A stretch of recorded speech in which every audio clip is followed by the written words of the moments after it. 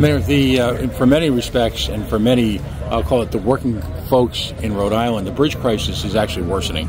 And now there appears to be the potential for a long-term impasse on the destruction of the old bridge, which ultimately will impact the construction or the repair of the newish bridge. I asked you this question probably 6 months ago in terms of some type of relief from the state that moves beyond $500 grants to small businesses.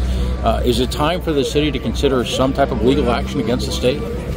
I don't believe legal action against the state is advisable at this time or probably at any time in the future.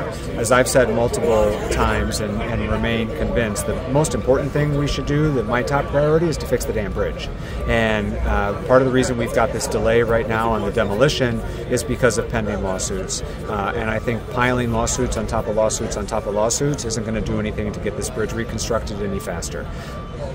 My priority is opening the new bridge. Nothing will be resolved until that happens.